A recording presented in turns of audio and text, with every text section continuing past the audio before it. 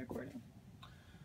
Okay everyone, welcome to Slate House Home Repairs educational series. This one is going to focus on lead paint safety. It's a real hot item right now in the local legislation. So let me go through a couple things you need to do if you're planning on removing drywall or removing windows from a house that's older than 1978, which is most houses around, in the cities. So step one, you should be lead paint certified. It's a 4-hour class. It costs like $100. Take it. It's good for a few years. You have to get it renewed every few years. But once you have that certification, you can then do this. You can remove drywall and windows from older houses. Here's the couple steps you should take. Step one, let the tenants know that you're working in there. So hang it on the front of their apartment door. Say something, or says something to the effect that your house is old. It might not have lead, but we're gonna assume that it does, and we're gonna take safety precautions. We are trained, we are lead paint certified, and we're doing everything in a safe manner.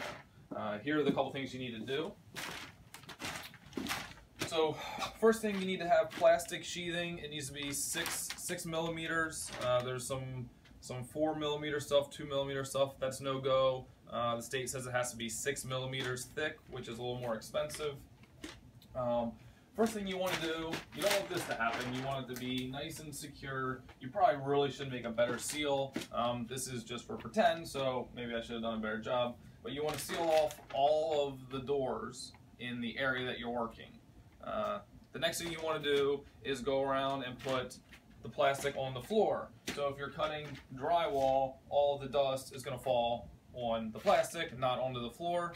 And then the last thing you want to do is come around and look for any vents or registers in for the HVAC system, because take a look at this. The air is pulling all the stuff out of this area, so if you didn't do that, you'd have all the lead going into there. Tape it around and seal it. I'm not going to leave it there for now. Then that's all you really need to do. Then when you're done, fold it all up. Try to contain all the drywall dust and paint chips in. The biggest thing is don't get the chips, the paint, the dust up in the air. Try to keep it contained. Alright, hopefully that was helpful. If you have any questions, let us know. You can check out our website at www.slatehousegroup.com. Alright, talk to you later. Bye.